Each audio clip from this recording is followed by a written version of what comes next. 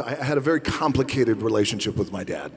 And it was really, there was a foundation of tough love with my father. And wasn't a big, I love you guy. He would beat my ass when I was 5 years old. There's a testosterone thing that just happens between sons and their fathers. And he wanted sympathy. And I said, if you want sympathy, go home to your mother and get it. He said, you are throwing it all away.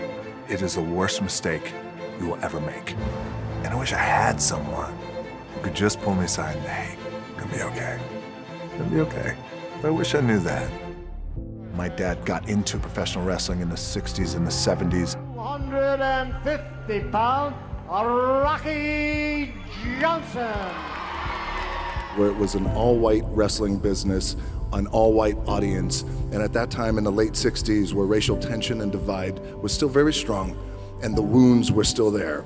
But he was able to change behavior, the audience's behavior. So this all-white audience who would never cheer a black man cheered him in these arenas. He would get up at usually 5:30 in the morning, and he would say, if I get up, you're gonna get up too. Yes. And I wouldn't work out, but he would just make sure that I was there and be with him, and that was our time that we could spend together. My dad always said too that regardless of what you do in life and where you go, respect is gonna be given when it's earned, and you have to go out and earn it every single day.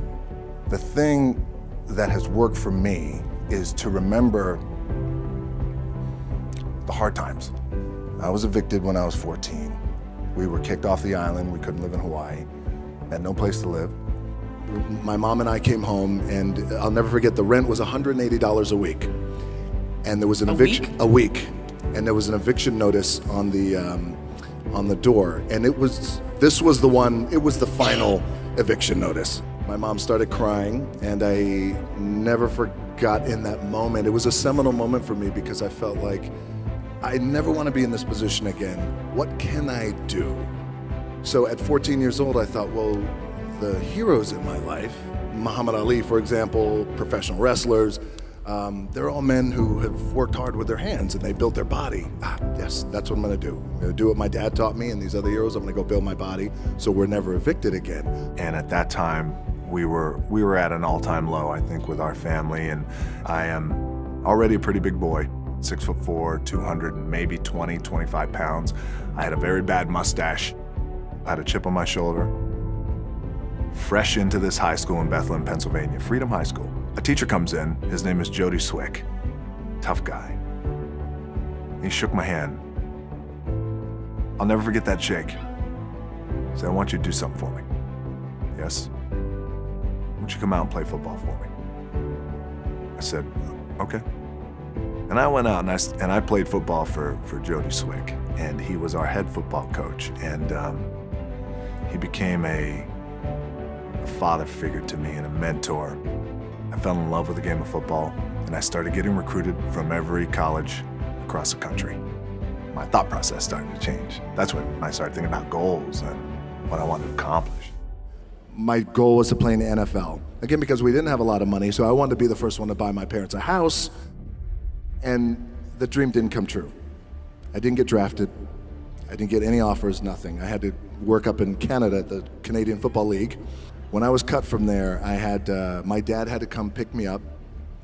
And I'll never forget, we were on I-75. He lived in Tampa, came to Miami, got in his pickup truck. We drove up I-75.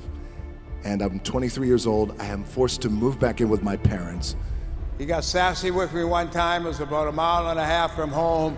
And he wanted sympathy, and it was pouring down rain. And I said, if you want sympathy, go home to your mother and get it.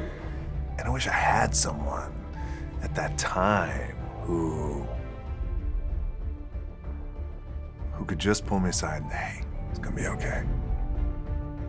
After about a month and a half of staying in that little apartment and cleaning, I got a phone call from the head coach of the team who cut me, the head coach of the Calgary Stampeders. He called me and he said, hey, I know we cut you, but I'd like you to come back. I said, okay, I appreciate that, coach. Thank you very much. I'll think about it. He said, okay, great. I hung up the phone, and my dad said, you're gonna do it, right? I said, no, I don't think so. And he goes, what? I said, my gut tells me I'm done. He said, what are you gonna do? I took a deep breath, I said, I'd like to get into the business. He said, what business? I said, the wrestling business. He said, you are throwing it all away. It is the worst mistake you will ever make. He said, you're ruining your career. At that time, we were living in a small apartment in Tampa, Florida, and he said, look around. This is what I have. I don't have anything. And I don't want that for you. He said, maybe I'll be no good. But I feel like in my heart I have to do this. Oh, you get goosebumps listening to this crowd. I was the hottest heel in the company. And things were on fire. Correct me if I have any of this wrong. You bought your mom a house for Christmas. I did. 12/18.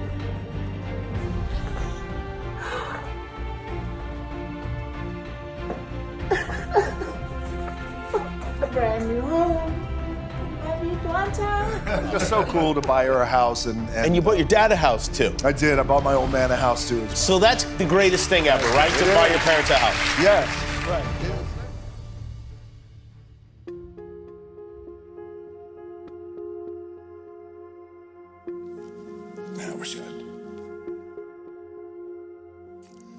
I wish I had one more shot, you know, just to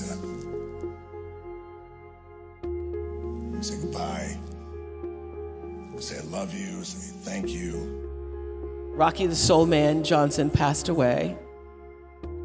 He passed away on January 15th, and we just buried him a few days ago. And I didn't get a chance to say the things that I wanted to say, or I wish he would have said the things to me, the important, critical things that anchor us that I didn't get from him.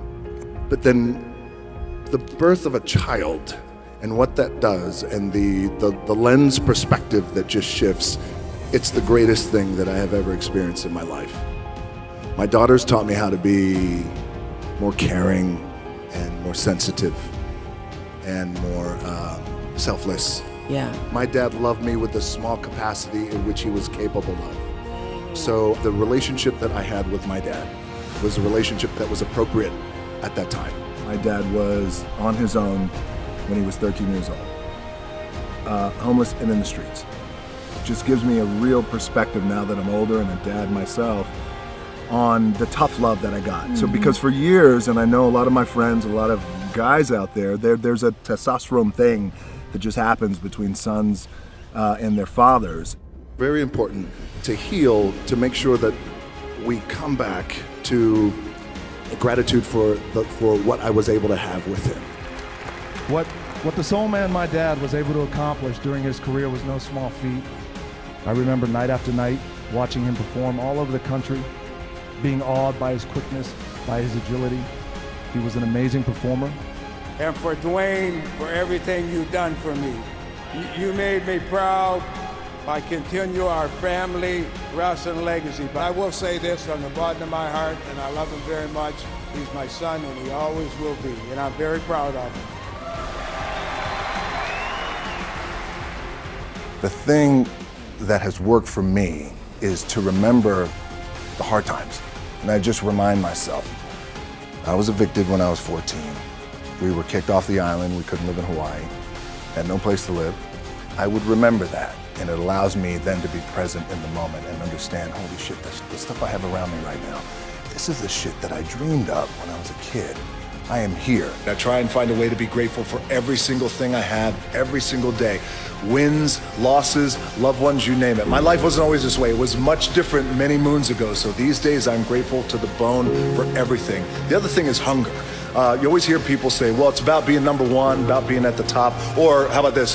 You're always going to find somebody out there who's going to work harder. Well, I don't know that. That might be bullshit, but I know no one is going to be hungrier than I am. It's one thing to be hungry. It's another thing when you're starving for greatness and starving for success. And I love that because it immediately clicked. It's in my DNA.